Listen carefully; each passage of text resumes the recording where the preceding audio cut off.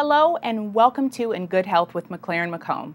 I am your host, Aaliyah Flores, and in today's show, we'll head out to visit Chef Pete Loren, and he will be showing us some recipes that will help lighten some of our favorite holiday dishes.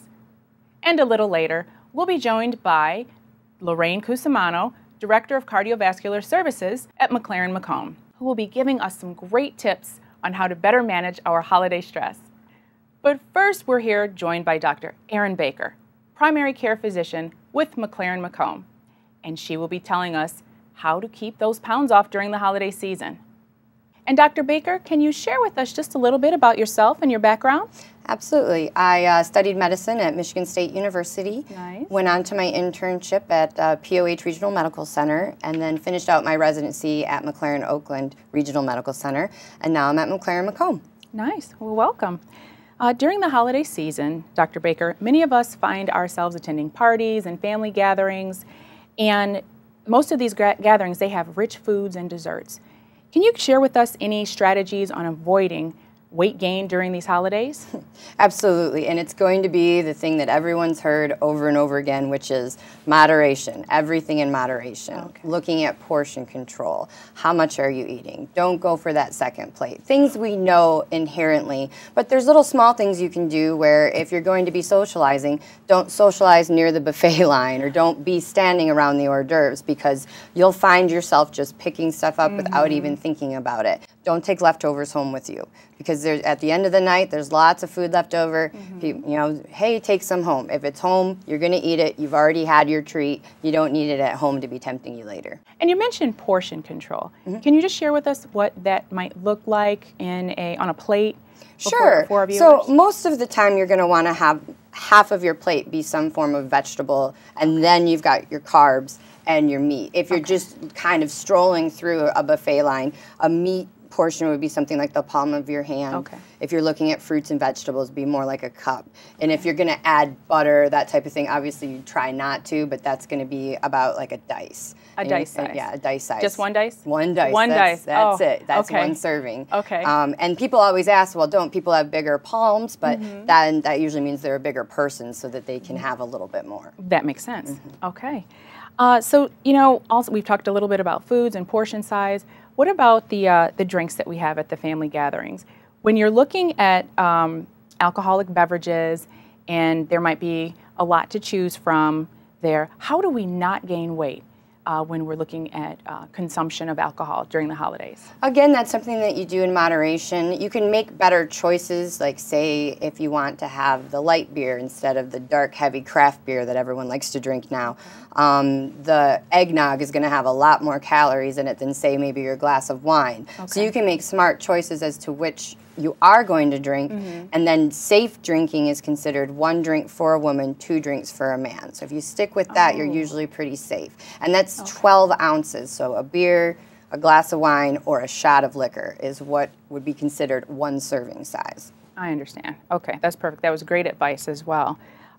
So with eating rich foods, without gaining sudden weight during this time frame? An easy way to do it would be to up your game in the exercise. So if you're only exercising 2 to 3 times a week, you know that you've got these holidays coming up, you might want to kick that up to maybe 4 to 5 times a week. It's also a great time to switch up your routine. Many people come into the office, I'm dieting, I'm exercising, I'm not losing any weight, what am I doing wrong?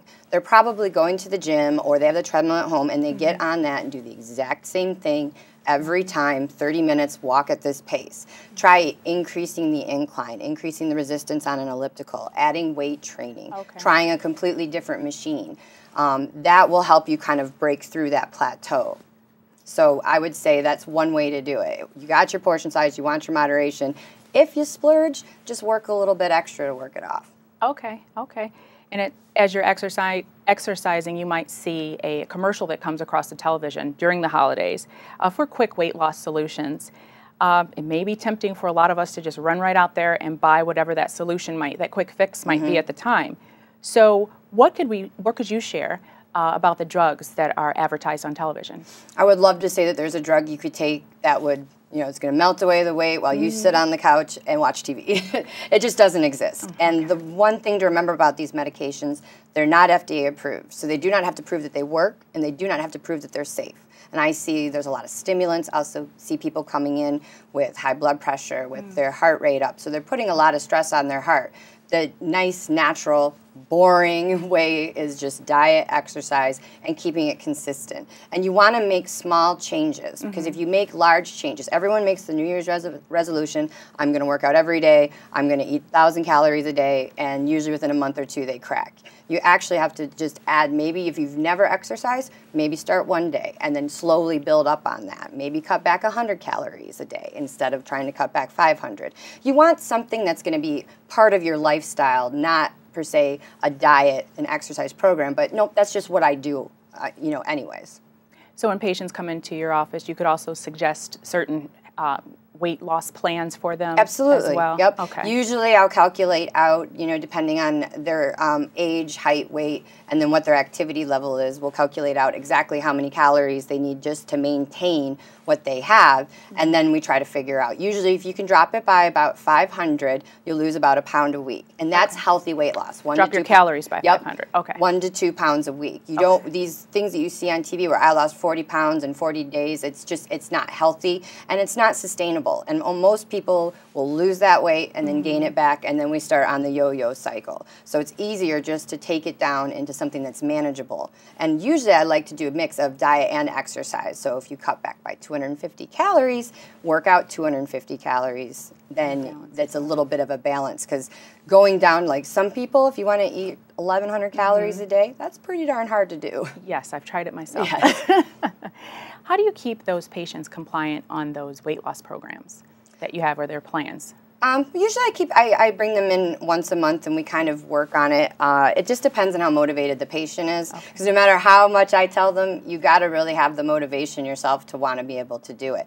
I really am a big proponent of calorie counting, and especially in the beginning. I know it's a pain, but you can try and make healthy choices all day and you could still end up over the calories. So even though you think you did all these things right, why am I not losing weight? Well, maybe that was 2,700 calories, even though you're making all the right choices, and you need to be eating more like 1,700. So a lot of people will make those healthy choices, but they're still not looking at portion size and actual calorie amounts. So does it help if your patients have a diary? Absolutely. A daily diary of what they're writing Usually down? I have them, it's so nice with our smartphones now, there's a million apps out there. So usually I'll have them track it in an app, and then the app will even track your macronutrients, because how much fat versus carbs versus protein you get is important as well. And to calculate that all out yourself is you know, very difficult to do. So usually I have them do that and keep an exercise log.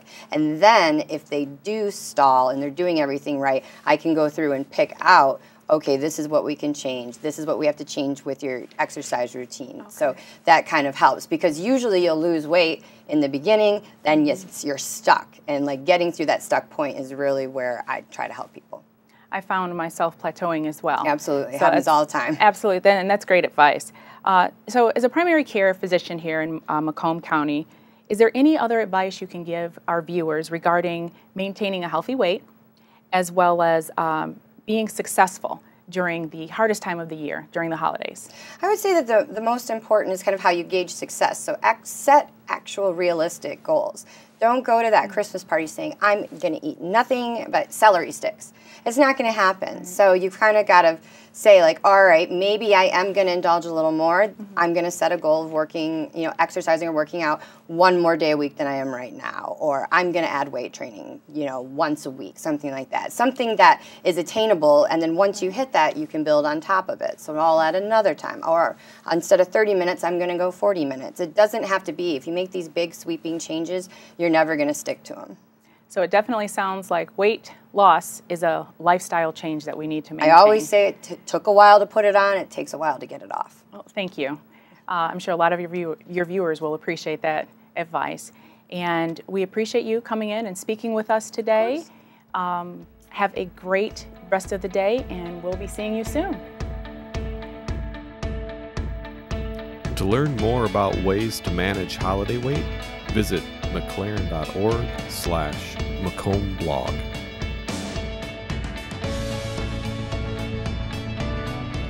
Hi, I'm Chef Pete Loren, and welcome to my kitchen in good health with McLaren Macomb. From Thanksgiving to New Year's, it seems we're constantly going to dinners, parties, or maybe even hosting one of our own.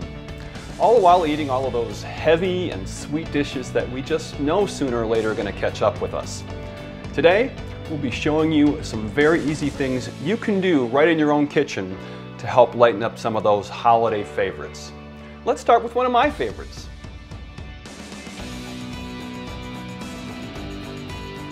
My first tip is to avoid the fat altogether. How? Well, I use reductions and chopped vegetables. Sounds simple, huh? It is. Here's what you can do. Now, I have here a rotisserie chicken, the one you can buy in every grocery store, and I've taken the bones off of the meat. Okay, so I have here one full chicken's worth of bones. Now, this could also be done with a turkey.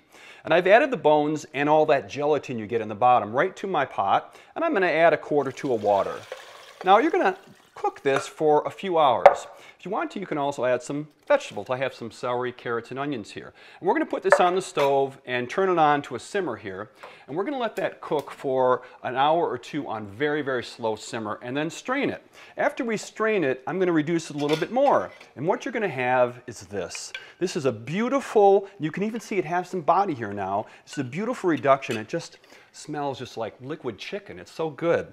Now, how to thicken it? Well, you can just use it as what we call a jus right now, or you can thicken it not with a roux, with butter and flour. You don't want to do that. You can use right now arrowroot.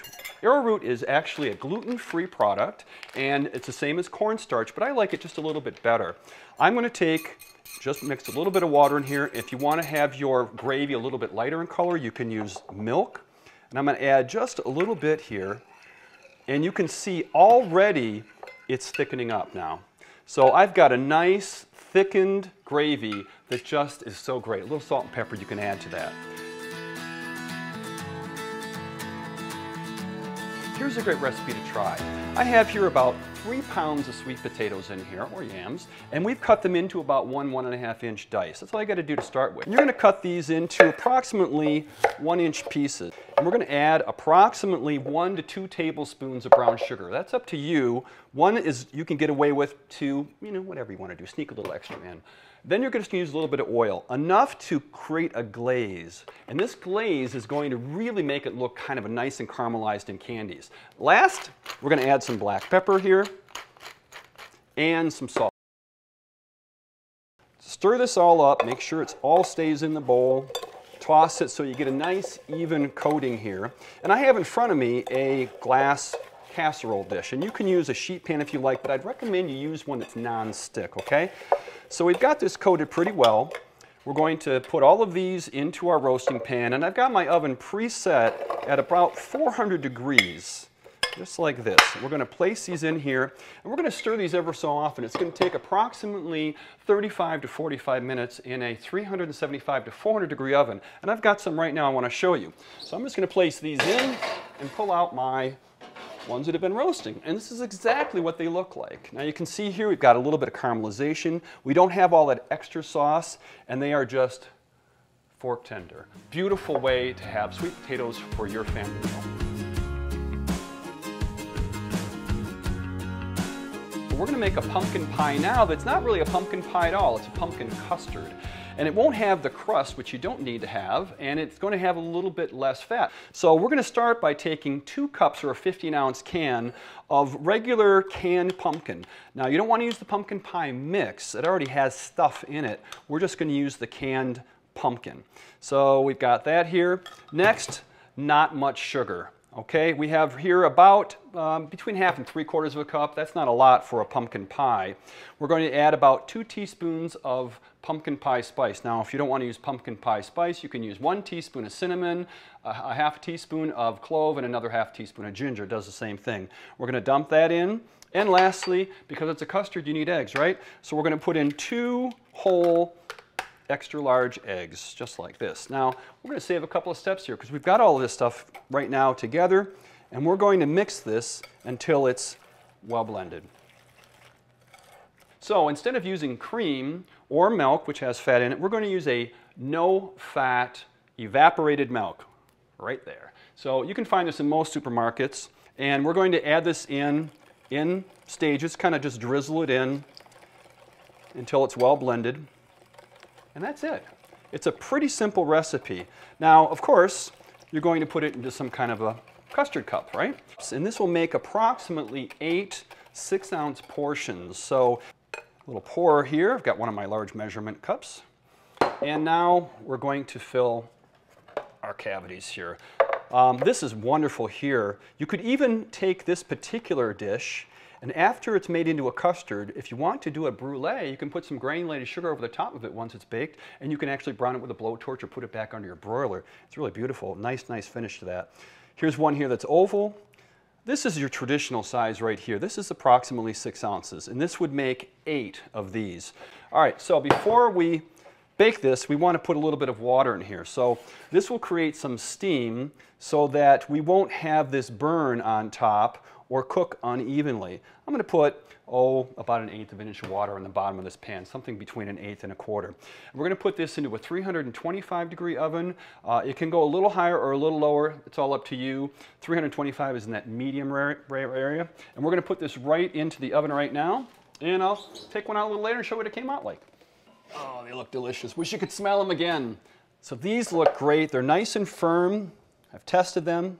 You'll sometimes see a little separation around the edge. That tells you they're done. Or you can also put a toothpick inside, and then you can just check for doneness, just like you would a cake. So I'm going to set these aside. And these are, again, the 6-ounce version right here. And these were a couple I made even earlier than that, so they're nice and firm. And I'm going to put a little garnishment on top. We're going to use a fat-free whipped topping. And you can find this in all the grocery stores. Give it a good shake and put a nice little dollop. You don't have to feel guilty about it whatsoever because you don't have any fat in it. And I like to put a little ginger snap on top. It's kind of holiday-ish, and that will finish the decoration. Isn't that beautiful? Your guests are going to love this. I hope you enjoyed these delicious recipes and tips, and I invite you to stop back in again soon. Until then, I'm Chef Pete Loren, Director of Culinary Development for Nino Salvaggio International Marketplace for In Good Health with McLaren Macomb. And here's to your good health. This is so good. To view these recipes and more, visit mclaren.org/MacombBlog.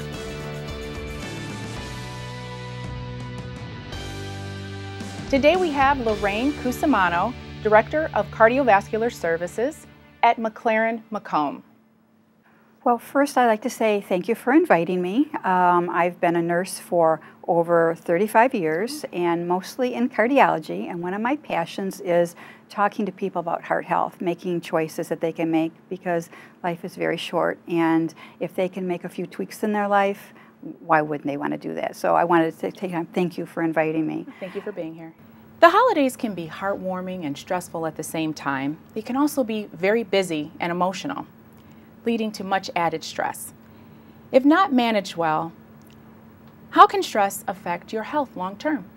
Holidays are a joyous time for families to get together. They have a lot of memories, a lot of positive emotions, but there's also there can be a lot of negative emotions because sometimes we put so much stress on ourselves to find the perfect gift, to do the perfect baking, to have the social gatherings. It creates unnecessary stress, especially for women. Women, oftentimes we work outside the house these days. So in addition to all the holiday stress in a very condensed period of time, we also have deadlines at work that we have to achieve by the end of the year. So it's really important that we kind of recognize that and kind of give us an opportunity to say no on some things. The effects of stress on the body, short-term and long-term, are pretty incredible. So in the years past, we suspected stress had a negative effect on the body, but we didn't know. So then we did research, and then we found that negative stress affects every system in the body. So I'd like to talk a little later about the heart, effects with the heart, but for the whole body, it's pretty incredible. All the cells in our body talk, and so when they're talking and thinking happy things, life is good. Endorphins are created, we have glows, we're happy, we're sleeping. when our bodies are talking negatively, anxiety, stress, depression, depression can come from feeling like we didn't succeed with getting everything we wanted to do, we feel like a failure, then those cells talk negatively and they affect the whole body. Okay. And if you have a chronic disease, it just exacerbates it. So with that being said, are there certain chronic conditions, chronic health conditions, that could be significantly affected by adding more stress? For example, the skin. It can affect psoriasis, shingles. If for digestive issues, it can cause more problems with irritable bowel or Crohn's. If you have arthritis, stress, the negative stress causes cortisol to increase in your body, and it can make more belly fat. It makes your blood pressure go up, your heart rate go up. It can make your arthritis exacerbate. Yeah, it's pretty significant. There's not a part in your body that stress doesn't affect. What other type of symptoms do you see? High blood pressure? Yeah. So the how do you get the patient? Cortisol is like a fight or flight kind of thing. So when it gets elevated in your body, it can make your blood pressure go up. It can make your heart rate go up. It can make your heart rate irregular, which is pretty significant. It can cause insomnia, which is huge. That's another huge thing we're looking at is sleep. We now know that we need to get at least 6 hours of sleep a day. So the stress can cause insomnia, which is a whole nother spiral down if you don't get enough sleep, if you don't take care of yourself. So I would say that too. Okay. So specifically, Loraine, how does the long-term stress affect your heart and your health? So with the heart rate, the blood pressure, the depression that comes with it, we know that people that are depressed, for example, have, I think, a 35 or 40% increase in heart attacks. So, and then, we go back to what I was saying about inflammation. So the stress in your arteries, if you have a smooth inside of your arteries, the blood goes through the artery, smooth, everything is cool. When stress builds up, it can cause inflammation inside your artery, and that's where your blood goes. And so that inflammation causes snags, and then plaque can build up, and it makes it's called, I don't want to get too technical, but a soft plaque, and then it can break loose, and that's how you have a heart attack. So there's a lot of increased heart attacks and stress with the effects of stress on the body. So Loraine, are there signs that we see in our loved ones that might indicate that they're a little too stressed out?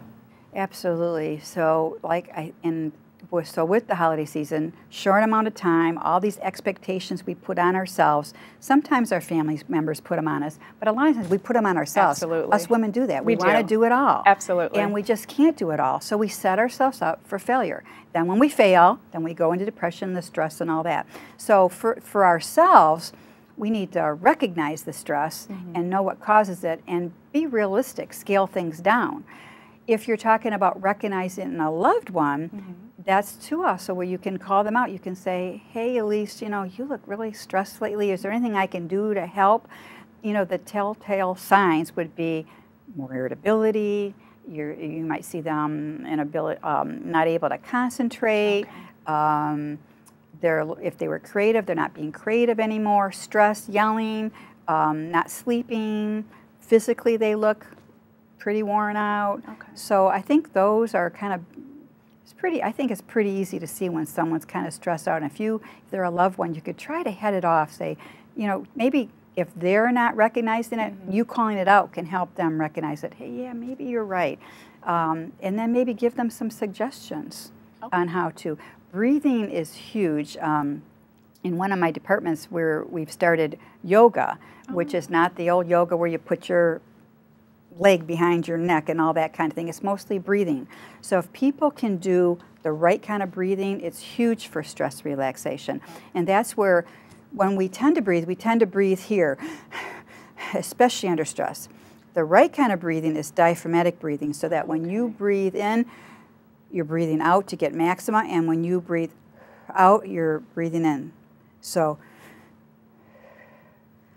in through your nose, out through pursed lips, and try to make breathing out a little bit longer. That seems so simple, but it's so important. That is a very huge tip. It's powerful. It is. I need to do that more. Yes, as well. in through the nose, out through pursed lips, and bring it out when you're, and bring it in. So try it right now. Use your belly, because that's diaphragmatic. Okay. So see, we tend to use this. Exactly. So practice that, because will. That's critical. And getting enough rest, and whatever makes you happy, like, you know, for me it could be a warm bubble bath or reading a book, those kinds of things. Or if you're at work, getting up from a stressful environment and walking around.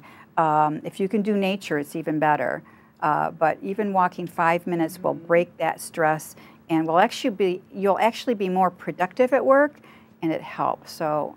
And we do need to set that time aside for ourselves. Yeah. So did that answer that question? It did. It did. And keeping your patients compliant, how do you follow and help your patients be compliant, making sure that they do get the proper? It's hard. It's hard. All you can do is you plant a seed. So, and that's one of the things that I'm appreciative of being here, because if I can make just one person that's listening to this think, if I can speak to their head and their heart and make one lifestyle change to have them get a better quality of life, then I've done my job. So, but you can't make them. It's just a matter of, you can just try to inspire them to make the change themselves, because, you know, we have choices and life is very, very short. So why would we want to make it shorter? You know, why can't, you know, and how would we be if we're not here for our loved ones? So if we want to do all this stuff with the holidays, but if we have a heart attack, we're not here, then what's up with that? So we need to give ourselves permission to say no. We need to relax, chill it out, breathe right. Exercise is huge. I don't know if I mentioned exercise. It affects every cell in the body too. It makes those endorphins. Okay.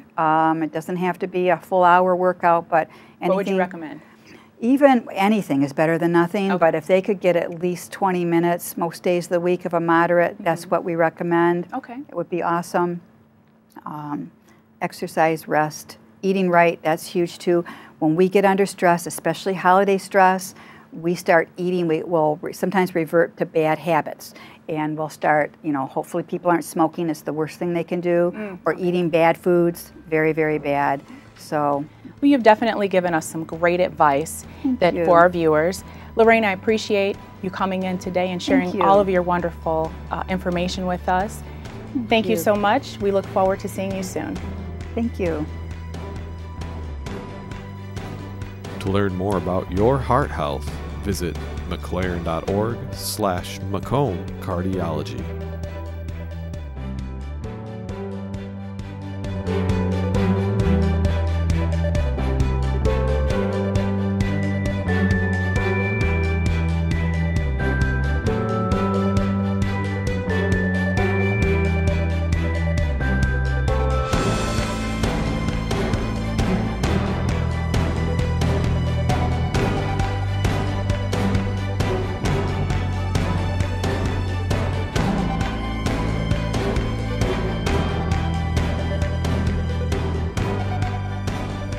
To view this episode again, visit mclaren.org/Macomb blog.